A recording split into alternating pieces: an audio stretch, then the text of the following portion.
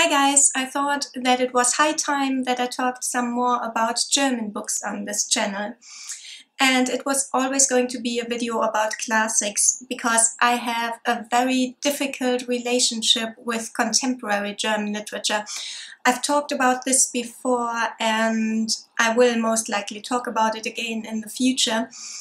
But not today, because today's video is supposed to be a positive one for a change. We haven't had that many of those recently.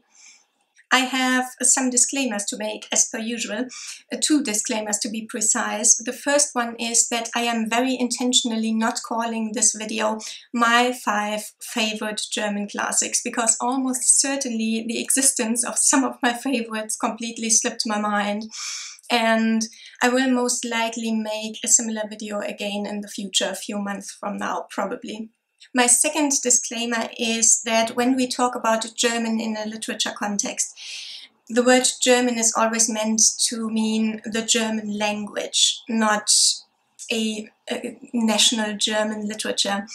We don't make any distinction between the national literatures of German-speaking countries in the school curricula, the university curricula. The publishers are often the same anyway and have been historically. And some of the most famous German-speaking writers were not German nationals. Franz Kafka, for instance. And even at the time when the two classic German writers, Goethe and Schiller, were writing, a German nation-state didn't even exist yet, except maybe as an idea, and that idea certainly or most often encompassed Austria, for instance, as well. So there's never been any sense in making any arbitrary distinction between the national literatures in the German language area. And in fact, my 5 authors that I'm going to talk about today come from very different regions in this language area. And out of the 5 books that these authors wrote and that I'm going to talk about today, 2 are novellas and the remaining 3 are plays, because there are actually very few novels in the German canon, comparatively speaking, if we compare it to the English and the American canon, for instance. And I myself like these 3 plays better than almost any prose text from the German canon that I've read, except obviously for the 2 that I'm going to talk about today. So without even further ado, let's get into it. I am going to go roughly backwards in time. It's not consistent in the end, but I'm going to start with some very modern German classics. And my first book is one of the plays. It is Die Physiker, the Physicists, by Friedrich Dürrenmatt. Friedrich Dürrenmatt was a very prolific Swiss writer of the post-war period. And in The Physicists, we are introduced to 3 physicists who are currently living in a psychiatric institution where they are treated for some kind of psychotic condition in which they are under the delusion that they are Albert Einstein, Isaac Newton, and King Solomon, respectively. It's hilarious in the beginning. You can imagine the kind of scenes that play out. But then we get to the bottom of what caused this condition, and it's very, very sobering indeed. It's easy to spoil it, and I think it's important not to spoil it because it's not nearly as hard-hitting if you know the revelation beforehand. So that's all I'm going to say about the plot of this one. But I'd like to point out that the play is not, as you might think, an exploration of personal mental health or psychology. It's rather a political and social commentary. My next book is one of the novellas, and it's from Hungarian author Ödön von Horvath. It's called Jugend, ohne Gott, Youth Without God, and it's a direct translation of the German title. And I think the title is somewhat unfortunate because it perpetuates that myth that atheists are inherently antisocial psychopaths because without the specter of Judgment Day hanging over you, there's nothing to keep you accountable. And you are basically free to act as evil and as antisocially as you like. I think this is a very sad view of humanity, and maybe the people who say these things are projecting just a little bit too much of themselves onto other people. But be that as it may, fortunately, the title is, as far as I remember, not used in the text itself. It's more like a commentary on the text. This is a story told by a school teacher about a school trip that he took with his class, and something went wrong during the trip and kept getting more and more wrong.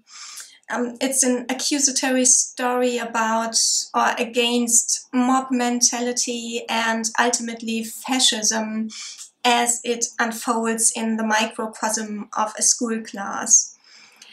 This might sound, it might remind you of Lord of the Flies, but it's very different, especially in tone. It's much more low-key and there's no exaggeration necessary, no alienation.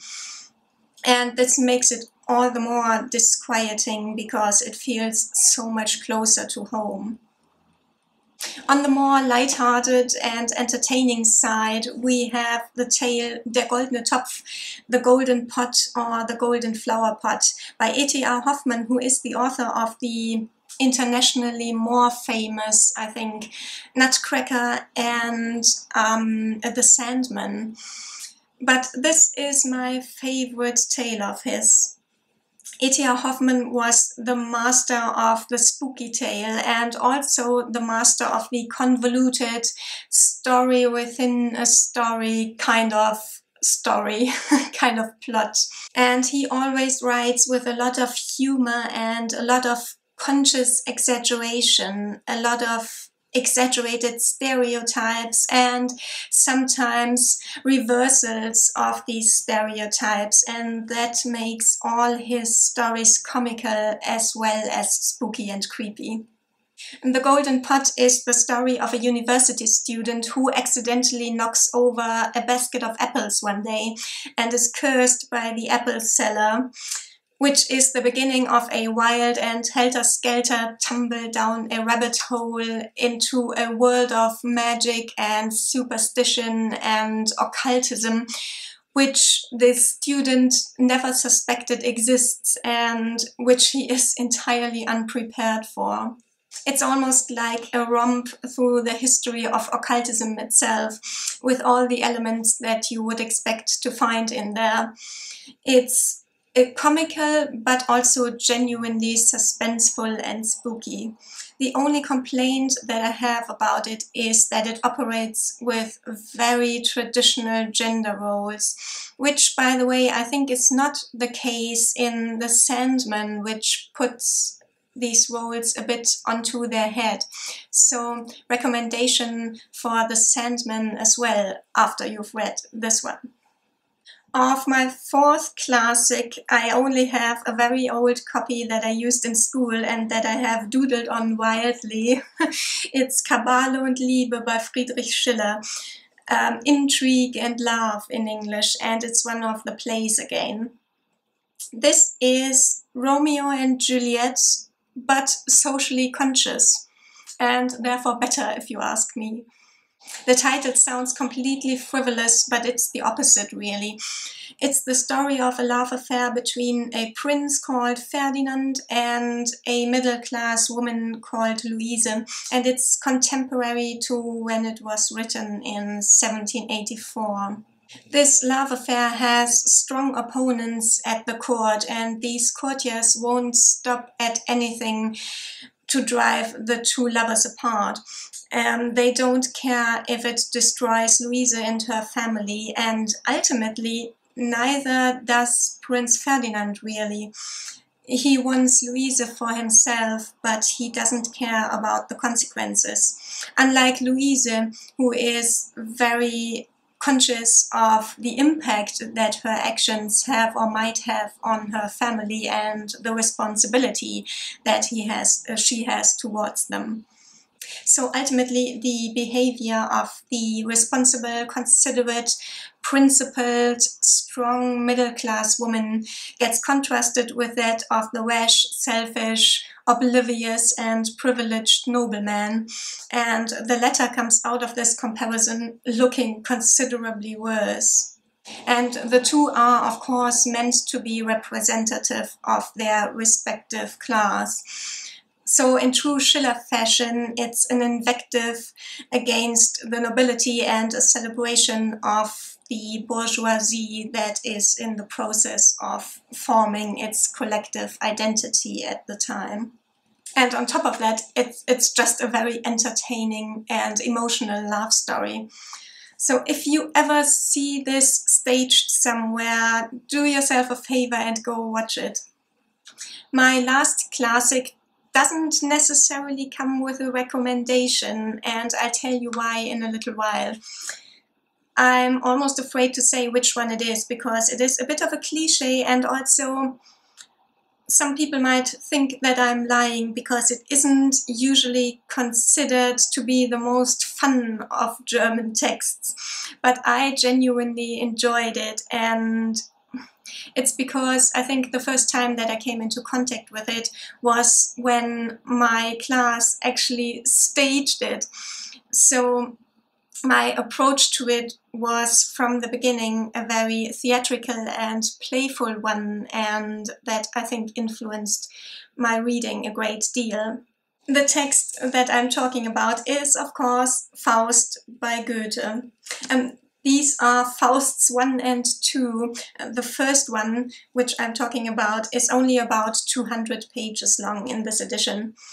This is, of course, the well-known story of the elderly or late middle-aged scholar Faust, who is looking back on a lifetime of research and scholarship and realizes that he has nothing to show for it in terms of any real knowledge of the inner workings of the universe. And in this frustrated state, he is susceptible to seduction by demons and thus gets seduced into making a pact with one of them called Mephistopheles.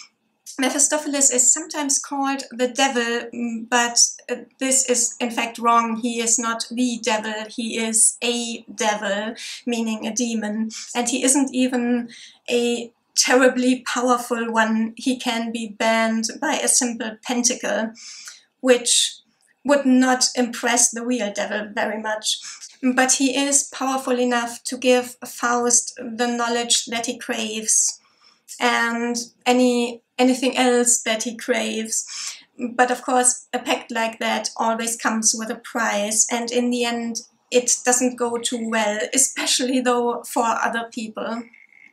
So this is, like I said, an old story, and the story is not unimportant in this play, but what makes it such an entertaining read, or if you watch it, such an entertaining play, is the incredibly inventive, smooth and elegant language.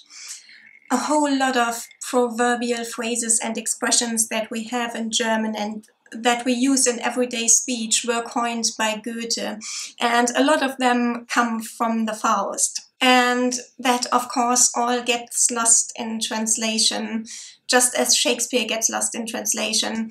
Goethe wasn't by far as formative for the German language as Shakespeare was for the modern English language. Goethe was writing a little too late for that. He died in 1832, but he was just a masterful wordsmith in his own way. A year or so ago, I saw an English translation of this in a bookshop, and I looked up the famous first scene, Faust's famous monologue about his crisis state, and it was just sad. The single most well-known couplet in this whole play reads in English, "Yet here I am, a wretched fool, no wiser than I was before." And this just doesn't have the same music to it as the German original, which goes, "Da steh ich nun, ich armer Tor, und bin so klug als wie zuvor." And it just made me so sad to read this in English. And this is why I said in the beginning that this doesn't necessarily come with a recommendation from me.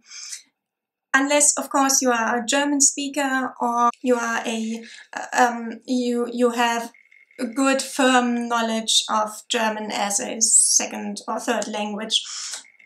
This isn't as hard as some people will tell you, except for maybe the vocabulary.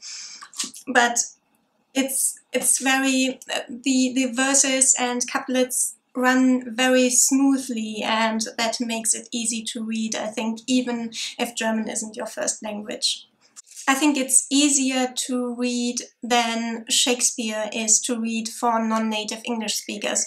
And I think it's one of those classics that are genuinely enjoyable, even if some prejudiced people will tell you differently. But I'm sure that most of these people who will tell you differently haven't actually read it, or only read it in a school environment that didn't really promote enjoyment of the text. But if you come to it freely out of your own initiative, I'm almost certain that you will enjoy it. So these are the 5 German classics that I wanted to show you. I hope I have given you some inspiration to pick up a German classic, or maybe some tips if you've wanted to pick up one but weren't sure which one and where to start and what there even is to read. And this has been fun for me too, and I think I might talk a little bit more about classic German literature in the past, because I have, after all, studied German literature as what was then like a minor master's subject. Which does not, of course, mean that I'm an authority on this, but I do know some things that you might not know. Do let me know in the comments what your favorite German classics are, or which ones you're interested in picking up, and if you've read any of these, or if now you're interested in picking these up. I'll see you again very soon. Bye!